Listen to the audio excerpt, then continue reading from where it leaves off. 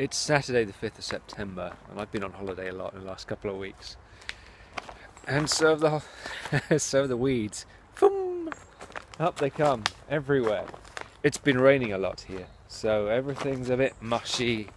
The weeds obviously love it. I think the damp conditions have contributed to the death of these Christmas potatoes.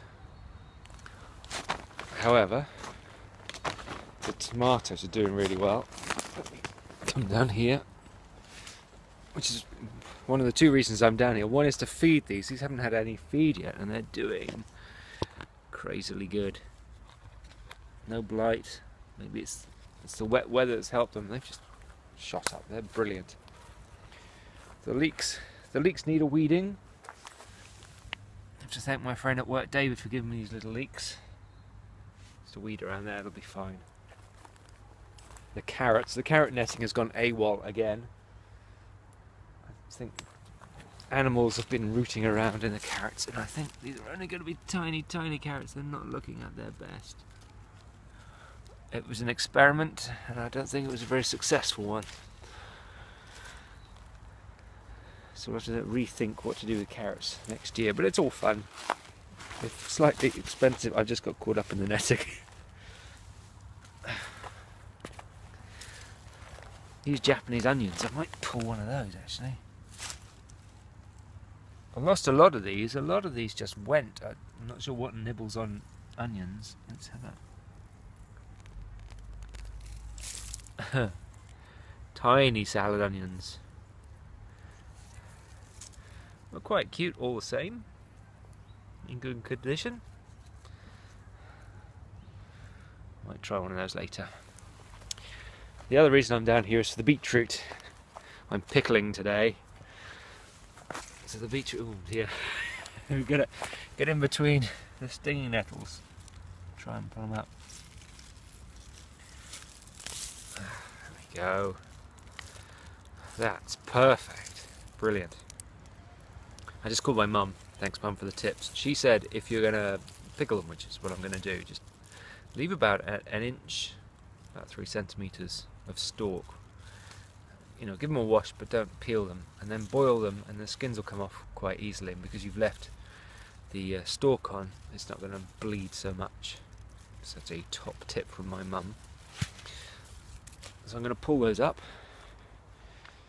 The Pentland javelins that Jake planted, I told him to dig them up. Look, there's that one's green, but the rest of it seems okay. So that one's going on the compost heap because he's full of oxalic acid. I think that's what the green is. And he's coming around tomorrow to dig these up with his mum and dad, which is great. The collies, I had my brilliant collie. The others, no, let me see that one. Mostly slug food, but that's okay. I had one good one. I've missed most of the lavender flowering while I was away, and all the weed flowering around the front of the bed. Rosemary's still going strong. I've put in some Chinese cucumbers in here. I think that might be one. Hard to tell. And my brave red cabbage has keeled over. The success story over on this bed is the watercress, which is on that far side. That's done really well, and with all the rain that we've had, I'm not surprised.